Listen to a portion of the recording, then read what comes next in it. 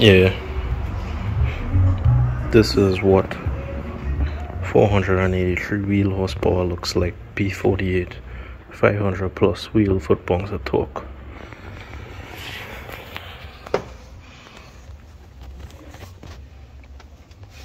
Looks pretty stock. Right, so night before we turned up the boost to about 30 pounds, did a street log, and we found that the car was struggling to make the 30 pounds of boost. It was only making around 25 pounds of boost. And the next morning we were troubleshooting to see if we had any boost leaks, and we found the culprit. We were suspecting the blowout valve, so we ended up changing back the spring from the pink spring to the original blue spring, so that way the blowout valve wouldn't open at all during the runs. And well, for safety we left it with that, just to make sure it don't open. And when we were putting back the blowout valve, we saw the blowout valve line itself, the vacuum line, it had a pinhole leak, which would kind of correspond to why we were only getting 25 pounds of boost and it wasn't going more than that. So we got that fixed. Basically what we did was put a rubber sleeve over it, so when the engine rocks, it was actually rubbing on the line, and it eventually made a pinhole leak. So this rubber sleeve would protect it from that. Right, and now we're gonna show you, we have our methanol 100% met X98 MS119 E50 mixture, basically fully sent for fuel to avoid any knock issues, and should be able to send it fully with that.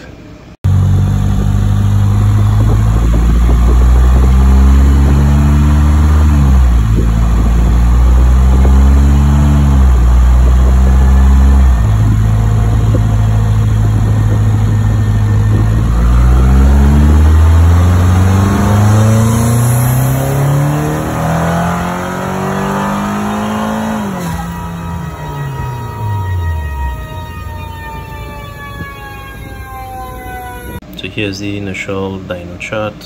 First pull, basically the boost and everything was back down after we fixed the boost leak. This is the first pull on the dyno, and basically on, well, you would see the second revision there where Paul would be increasing the boost slightly, adjusting timing, those sort of things, and slowly ramping up the power to make sure everything is nice and healthy.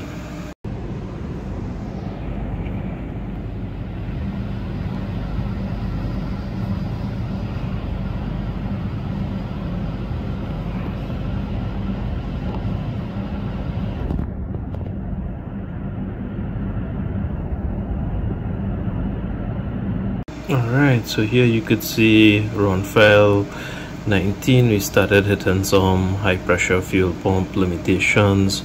Basically we were dropping off, the fuel pump was dropping off about 200 psi roughly, and here you could see it on the logs.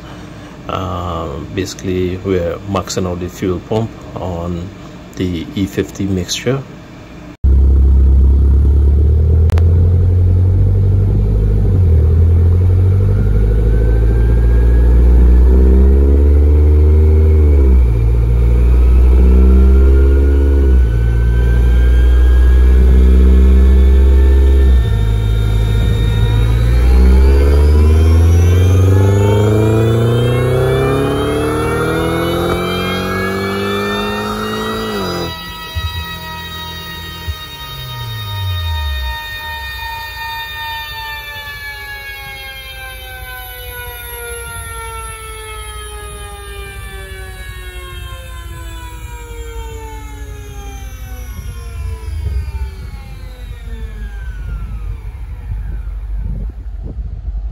Yeah, you could see the car makes around 480 plus wheel horsepower, 500 plus wheel foot-pounds of torque at around 30 psi, 16 degrees timing, and basically we had to reduce the power a bit to compensate for the high pressure fuel pump crashing. There are a couple things we could do to improve the situation.